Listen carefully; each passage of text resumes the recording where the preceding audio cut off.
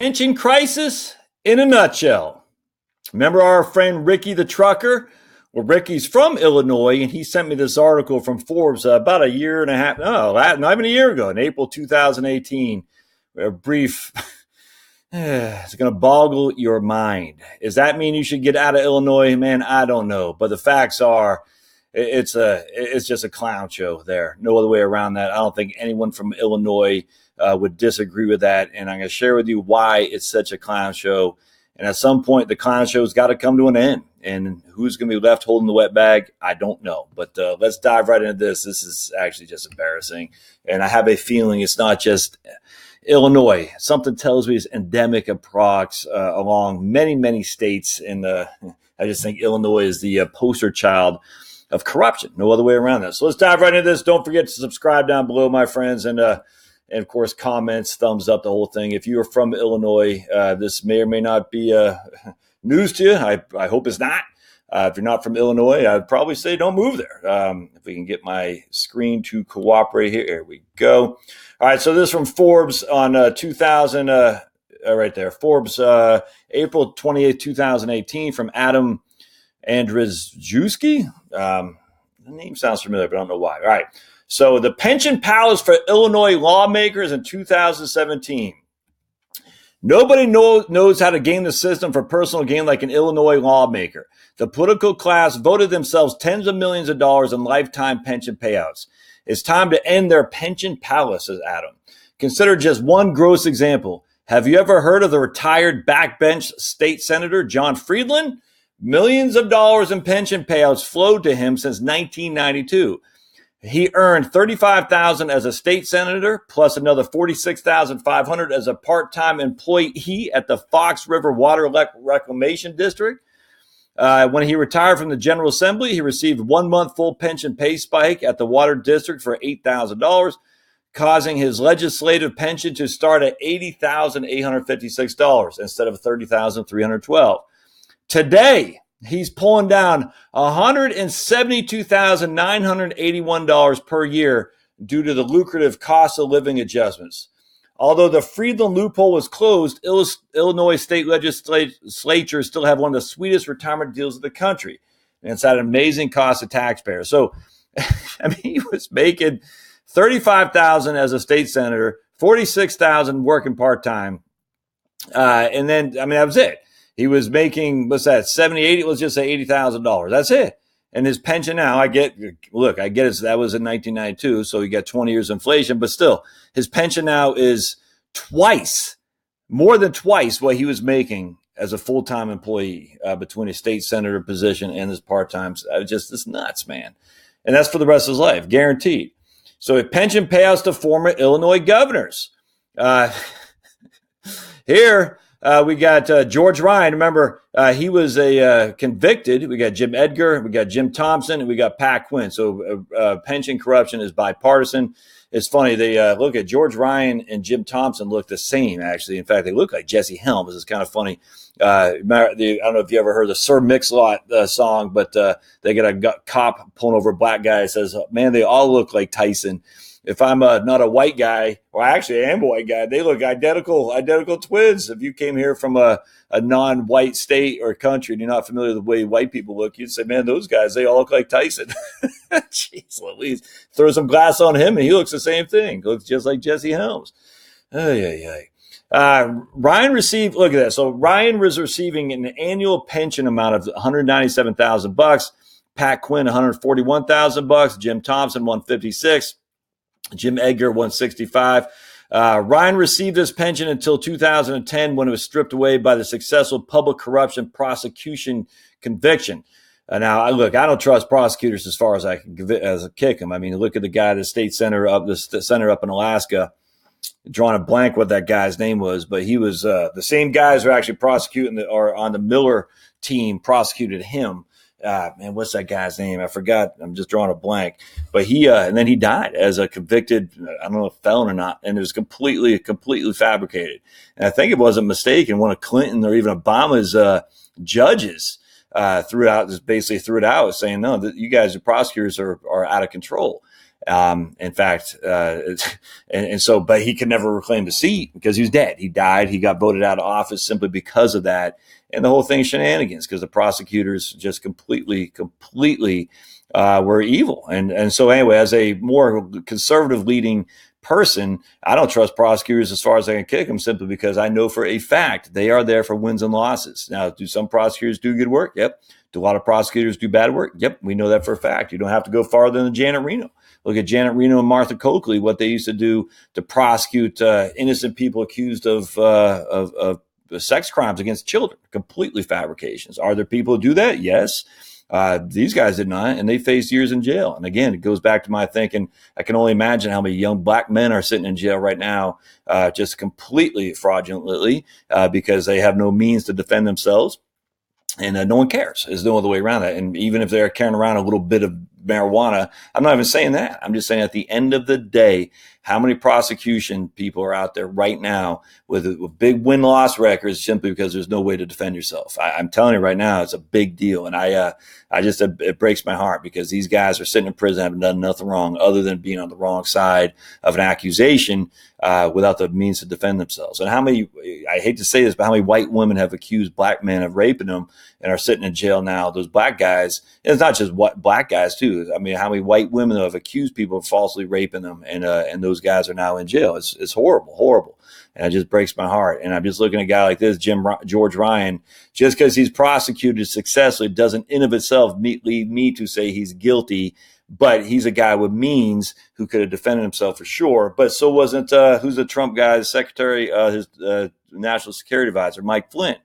I mean, that, completely corruption. It's all on all sides. It's not just Democrats or Republicans. It's everybody. The prosecutors they have all the sticks. And you as a defendant got nothing. You got nothing. You can't afford that. Anyway, but with that said, either way, no one should be getting a $200,000 pension. That's insane. As a governor, that's crazy. But look there, here's 4 governors, 3 Republicans, 1 Democrat, making between 150, basically 140 and 197 for pension. But it gets worse. All right, so let's keep going down. All right. According to the General Assembly retirement system, 137 lawmakers chose to participate in the state pension system while the rest have thankfully opted out. To fund these retirement annuities, the state government made a $21.7 million payment in 2017, meaning each participating lawmaker's future pension cost taxpayers $158,000. At the openthebooks.com, we checked out who's receiving what, when, and after how long, and it's not pretty. For example, the largest pension of all time goes to a 31-year-old forgotten state senator. After retiring from Springfield in 2000, Springfield's the state capital of Illinois, he retired from Springfield in 2000 with a pension spiking stop at the Chicago schools. Arthur Berman, Democrat, receives $20,849 every month. Annually, his pension is $250,000, which is 4 times more than he ever made as a Springfield lawmaker. I tell you, man, if this doesn't get you up in arms, that's freaking crazy. So basically, just stops. He was a state lawmaker, and then he goes to a pension spiking stop at the Chicago schools. We're going to say, hey, I want to, retire here, and give him a fat sum. And so that way he can say, I retired, now give me a $20,849 a month pension. That's $250,000 a year he's making as a guaranteed pension. And here we go. There's Berman right there, $251,000. Here's a Republican, Edward Pecca. It's this freaking state senator, man, making $198,000. Here's Jude, and he's Republican. He's Democrat. So it goes R D R D R R R D D R R D. I mean, it's just. It's insane. Here's a Roland Burris, and that guy, man, he sounds awful familiar to me. He was the Attorney General. He was involved in something not that long ago, but I forgot what. Did he take over as governor when Rob Blagojevich was successfully prosecuted? Again, successfully prosecuted. I tell you, I've since lost respect for that for sure, for those guys who prosecute people successfully, because you're going to die to hand sandwich, and the hand sandwich can't defend himself, then he's going to jail. All right, so you look at that. I mean, so we'll just pick on Burris. Roland Burris making $158,000 a year as a pension. There's Jim Edgar again. Here's another president of the Illinois Senate, James Phillip, is making $155,000 a year as a pension. That's current governor who just lost his reelection, opted out of the Illinois pension system and refused a state salary, saving taxpayers millions of dollars. Then his challenger for governor, another rich person, J.B. Pritzker, recently defended generous state pension payouts, but hasn't commented on when he either take a salary or pension if elected. I guarantee he won't. Well, I shouldn't guarantee anything just because he is a rich boy. Historically, former Illinois governors took the benefits and ran, sometimes to jail, of course. There's Pat Quinn, who 2014 lost re-election to, was it named Ronner, yeah. And today Quinn receives $11,773 a month, even though he lost his re-election as governor. But I guess because he was a previous treasurer and lieutenant governor, we already talked about Edgar.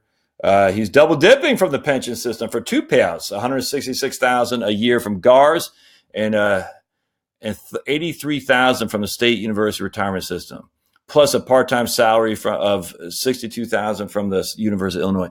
So former Governor Edgar is costing taxpayers $311,000 per year, double dipping from the pension system for the GARS, and I forgot what that stands for, but then another for $166,000, then another $83,000 from state university retirement system, plus a part-time salary from the University of Illinois for $63,000. And what does he do up there? Sweep the floors?